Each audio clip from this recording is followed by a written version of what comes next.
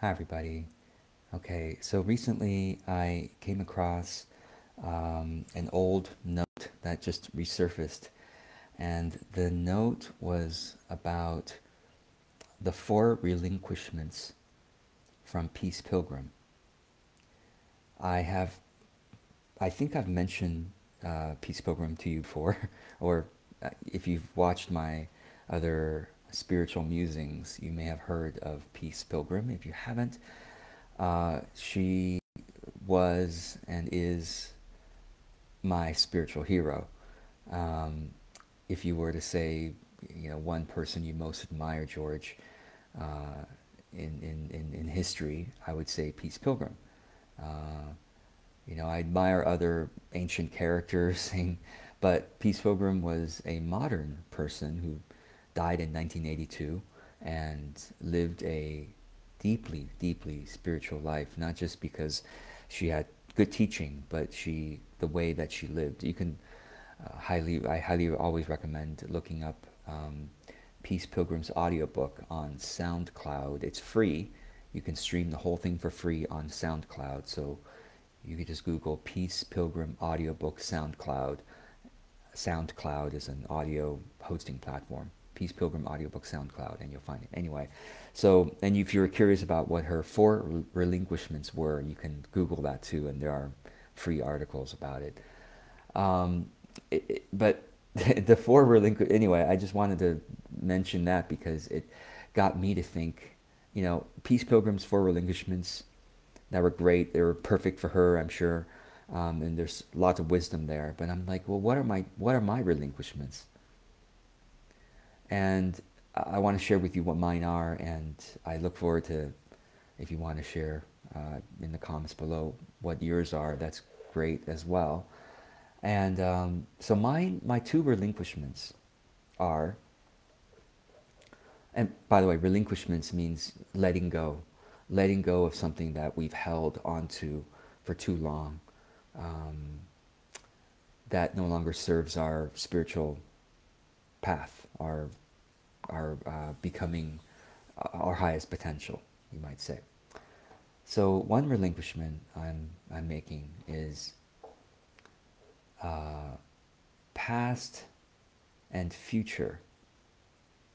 Okay, what I mean by that is whenever I notice myself regretting something from the past or worried about the future, so relinquishing both directions of past and future. Okay. Now, I also want to add that I'm not only relinquishing, I'm also recommitting.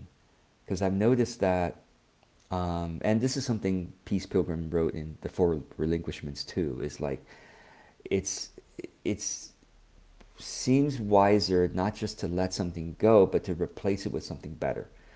This seems to be true for habits, which what these relinquishments are is changing a habit. It's hard to change a bad habit unless you replace that energy, that activity, that space that is now opened up with something better, right? So I'm calling it the two relinquishments and recommitments. So relinquishing the past and the future, when I find myself regretting or find myself worrying, relinquishing that and I'm recommitting to the now, particularly practicing something beneficial now. So, for example, I regret all that I haven't done. I still spend too much time playing video games on my phone, and that's the past. Oh, I regret having said these things with lack of kindness to certain people. I regret not working more diligently. I regret not having spent more time with so and so. And anyway, I regret not studying more, uh, you know, more seriously when I was in school so I could learn more, or connecting with certain people, whatever. Regrets, right? It's in the past. What can I do? What can I do is to change what I do now. To practice again. If I regret playing too much video game, well, to practice again doing something more useful instead. I regret not connecting with these types of people. Okay, well then practice now to connect with those types of people. I regret not studying more so I can be more knowledgeable and help others better. Well, I can practice now studying better. Okay, so that's now I'm cheating a little bit here by saying the one relinquishment that I'm making first is past and future. That's technically two, but anyway, I'll just say two relinquishments, past, futures, and giving examples here. And by the one more thing I'll say is I always remember that scene from Schindler's List. Remember that beautiful movie with Liam Neeson, Schindler's List, about the Holocaust. And I remember that one scene when he says towards the end, I don't think this is a spoiler, but anyway, he says, I could have done more. I could have saved more. Schindler's List is about the story of a man who saved a bunch of Jews who would have gone to concentration camps. Anyway, at the end, he realized he spent so much of his life in luxury, when so much of that time and energy could have been done saving more people. And that scene just always haunted me. It's like I could have saved more. I could have done more, right? And that is giving energy to the past. Now, that regretful energy can be useful if we now bring it to, well, let me practice now. Let me do what I can to help more now, you know. And not just to always be doing things, but always to practice balance as well. So take the energy of regret from the past, channel it towards the practice of something more helpful and more balanced now, right? And same thing about worrying about the future. Some of us might worry about the finances. Oh, what if I don't have enough in the future? Well, guess what? That we channel that energy of worry into the now to say, what can I do now that will do a better job of securing the future, right? Worried about the future of humanity. Okay, well, there are some things that are out of your control. So how can you channel that worry energy into, how can I shore up my life now?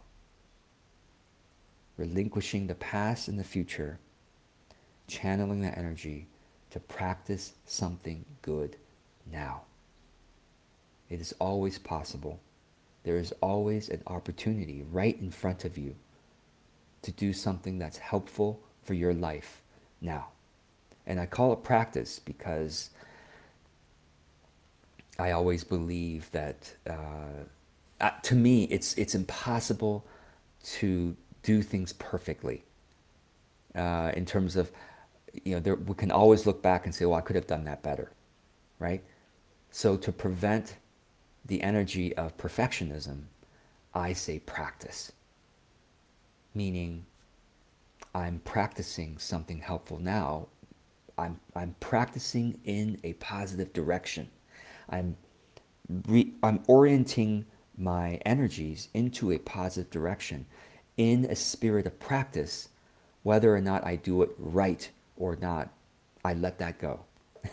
Again, like I told you, I'm kind of cheating. I could have been relinquishing perfectionism too, but you could add that to yours if you want to. Again, I'm very curious about your comments below. What are you relinquishing and recommitting to? And the reason why I think of two is, well, I will talk about this in the future video. Why the number two?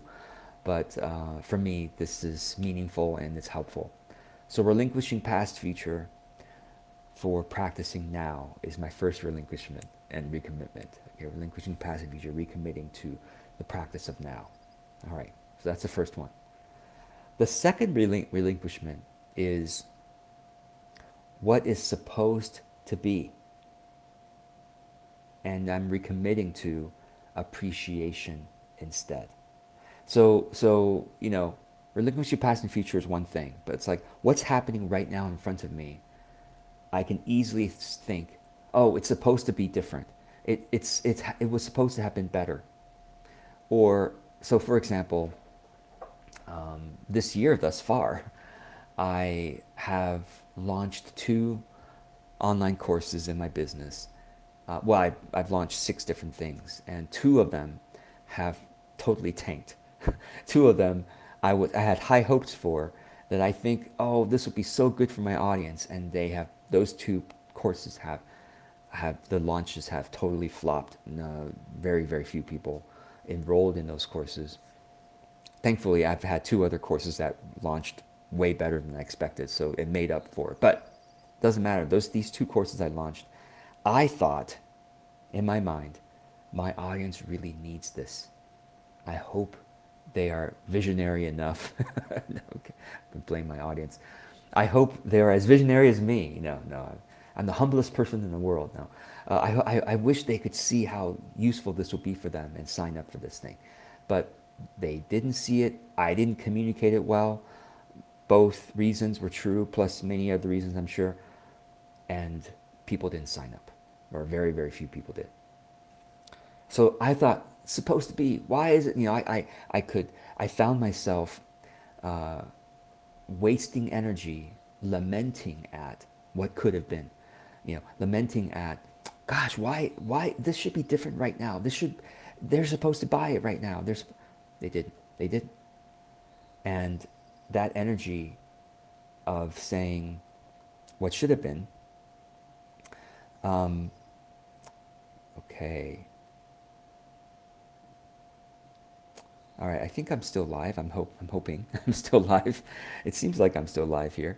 So I'm going to keep talking. Sorry, I'm recording this on Facebook Live and something just tried to reload. Anyway, relinquishing what's supposed to be now and instead recommitting to appreciation of what is now. And when I appreciate, then I have more positive creative energy to utilize what is true of reality now, use it to create a better future. So for example, when I had those launch flops, instead of being in fear or being in lamenting what is happening now, I could say, oh, that's interesting. I could say, oh, let me appreciate the fact that my audience doesn't understand this, which means, guess what? That gives me opportunity to do more education on this topic going forward. And if I didn't have any opportunity to change minds, then what's the point of my business? Because my business is an education type business, right? I teach courses. So if everyone already understood what I believe is helpful to understand, then I don't have an opportunity. But if people don't yet see something and understand something, that gives me an opportunity to educate better, to educate more, so that they go, oh my gosh, that makes a lot of sense. Okay, I want to learn more about this. You see, so I'm learning to take what I think is supposed to be, appreciating what is, and therefore being able to work with what is better in a more positive energy, positive light. Another example, and maybe some of you can relate to this, especially if you live with somebody, you live with them, or you see them on a regular basis. You could say, well, they're supposed to act in this way, right? It's supposed to be, right? They're supposed to act in this way. They're supposed to say this to me. They're supposed to do this for me or for themselves. They're supposed to believe this or think in this way. How come they don't, right? That kind of energy, trust me, is damaging to any relationship, right? Instead, take what is supposed to be, replace it with appreciation. Instead of, oh, they're supposed to do this, think this, say, oh, this is what they're doing, this is what they're thinking, this is what they're saying. How can I appreciate the beauty of that? How can I appreciate the benefit of what they're doing, saying, or thinking? How can I appreciate that? and therefore, well, I'm happier when I can appreciate something, right? The practicing of appreciation instantly creates more happiness and better relationship for sure. And the better relationship, of course, creates more alignment, more harmony, which, if I really do believe they should act in a way that's healthier or better, a more harmony tends to create more opportunity for that, rather than, you're supposed to do this, you're supposed to think that. No. Appreciate, appreciate, appreciate. And also, when I appreciate that person, I learn from them as well. Because to believe that I know how people should act, think, speak, what am I, God? No, I'm not. I am simply a always learning human being, always learning how to think better, behave better, speak better. And when I observe and appreciate how someone is, it allows me to learn a different way of living, to say, oh, what's the benefit of the way that they're thinking, the way that they're acting, the way that they're speaking? What's the benefit of that? That's interesting. I'm learning something. And I'm also learning how to, I think of this as Aikido. Right? Aikido is a form of martial art where when someone, tries to punch you, for example, instead of like blocking their punch and like absorbing all that energy, right? Instead, we take the energy and we like use that energy to take them off balance, or this is a martial art where you're sparring with each other. You take that energy, you put them off balance instead. It's very clever. You take that energy and you redirect it towards the direction you want. It's very amazing. So same thing with a relationship is, if someone is coming at you with an energy that you don't like, you can still take its energy. Energy can be transformed. Energy cannot be destroyed, but it can be transformed. You take that energy and transform it towards something better, right? And so, for example, I know some people who are so good at this, where it's like when someone is angry at them, right? They direct anger at someone, but that person is so clever, they're able to turn that into humor. They're able to turn that into a lighthearted moment, or like to redirect it.